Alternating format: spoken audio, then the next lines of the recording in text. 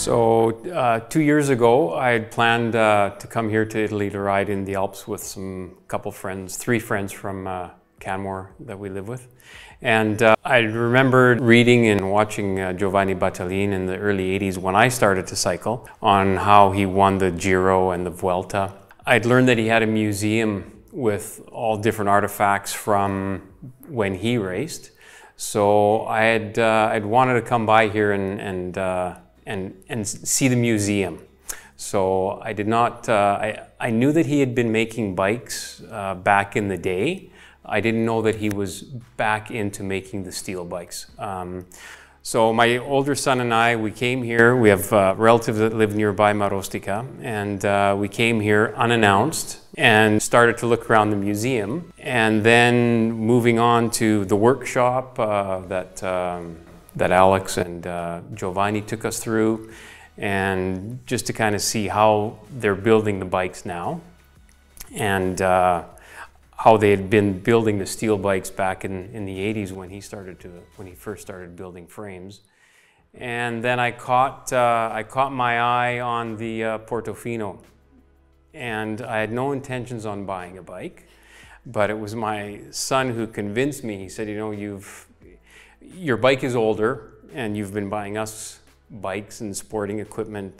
Both you and Mom have been buying us bikes and such for all these years, and you should treat yourself. So I got talking to Alex, and Giovanni took all my measurements because they are custom fit. And you know, one thing led to another, and I mean, I really fell in love with the looks of the bike, and I really enjoyed how the steel bikes that I had would ride and how they felt. And I'd always wanted a custom steel bike back in the 80s and 90s when I was riding a lot and competing at a very amateur level. So we basically, you know, spent one afternoon here, and then came back the second day with really the intention that, okay, I'm here now, I'll talk to Alex and Giovanni, we'll see about the bike that I might want to buy, because we were heading back to Canada a couple days later. And so we went through the list of different components and such, and when we came back the second day, I'd made up my mind, I'm going to order a Portofino, let's go for it, and the rest, as they say, is history. You know, the bike, Alex and I were conversing back and forth. I mean, we had basically had everything set up as to what I wanted the build to be in those 2 days that we were here in Marostica at Officina Battaglin. And really, from that point on, it was, all the details were there. It was basically just, you know, when is the bike going to arrive, and that sort of thing.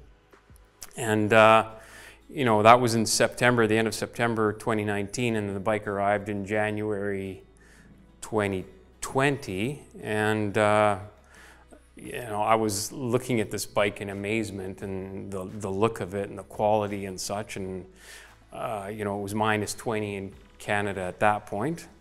And so I pulled out my rollers, which were about 30 years old, and I hopped on them and started riding. And really, I could not wait to get it onto the road.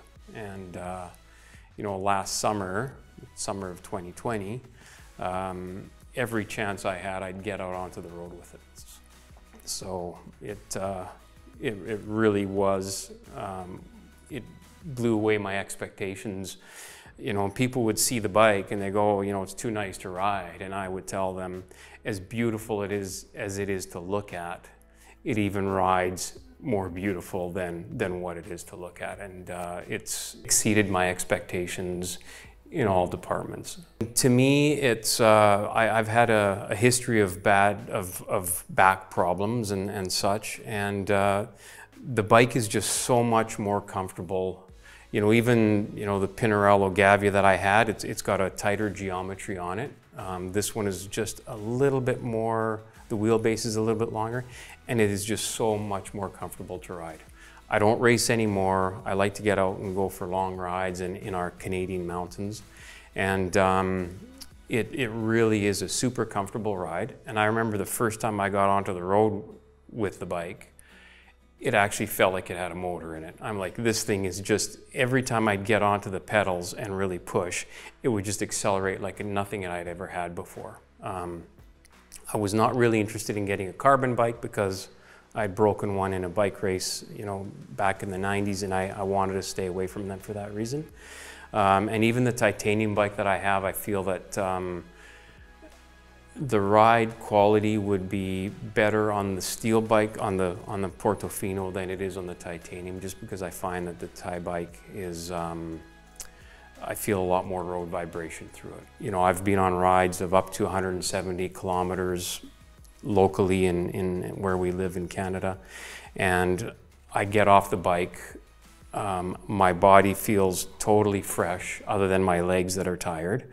But as far as any sort of you know, road pain or anything like that, my body is totally totally fresh and relaxed. So it's amazing. Okay, being passionate about cycling and watching the races and that, and reading and hearing about the history on these roads that cyclists have raced on, and Giovanni has raced on and won races. It's quite something to be riding the bike on there. You know, as far as climbing and that sort of thing, it really is. Like, every time you push down on the pedal, and even at my age, it gets harder and harder, but you know, every pedal stroke, the bike is so efficient, okay? And one thing that I have found all along with the bike is how fast it is descending, okay? And I know one of the things that I was debating on, and Alex convinced me to go with, was the disc brakes.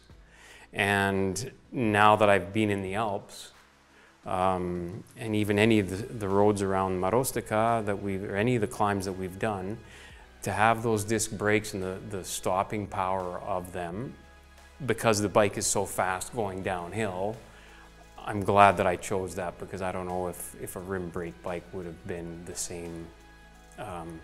I wouldn't have been as safe. I wouldn't have felt as safe descending with a rim brake bike as I do on the disc, because this bike really is so fast. Like, it's scary how fast it is. So it really is a joy to ride in these mountains here. So, especially knowing all the history. You know, today we rode up to Monte Grappa, and knowing that these are, you know, this was a road that I'm sure Giovanni has trained on many times, and you know, that's where he learned how to ride a bike or how to race, and then to, you know, how he's got into building bikes, right? So there's a lot of history in this region riding on these roads. So it was very heartwarming for me to know that a lot of history was associated in this area with this bike on these roads. So.